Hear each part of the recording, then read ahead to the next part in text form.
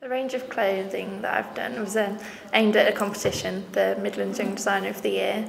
And basically it's just a reflection of my own character and my personality. I like quite traditional clothing, and I think that you can't really buy stuff like that in the high street. I did get my influence from Cruella, Deville, as you can probably see from the fur, and also it's quite gothic.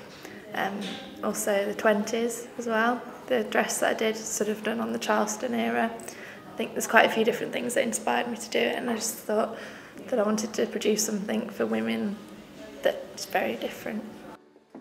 I won, so I suppose that's the best response you can get. And everyone sort of came up to me after, people from Tony and Guy want to do a photo shoot. So really positive actually. It's quite different. People haven't seen so much tailoring and gothic, I don't think.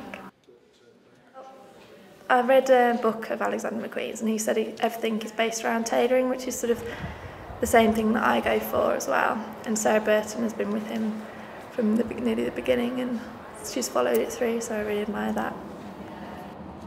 I have, but that's a secret. Yeah, well, obviously when I do my end of year collection for this course, it will all be on the catwalk, hopefully.